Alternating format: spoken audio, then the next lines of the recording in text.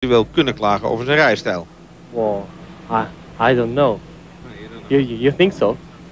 Well, I think a lot of people, we've spoken things. The accident in Monza, people said sometimes that you were in the way, including me. But do you think people are fair on you on those things?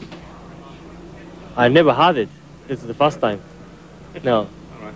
So, in that case, how do you feel around the Aeros team? How do you feel your own progression in Formula One? Well, I'm really comfortable with the Aros car. Then actually car feeling is very good and the engine is very good for me. I think at the moment the best package for me in 1995. Do you already know what's going to happen to you in 1996? No, I don't know. Well, we have to see. We go from here, we go to 2 Japanese Grand Prix, one in Tiaida, the other in Suzuka.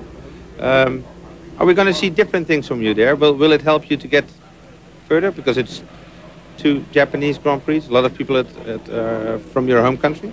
Well, don't think so. Just Japanese Grand Prix is one of them out of the 17 races. That's it. So it's not going to give you a little bit extra to perform better? No at all.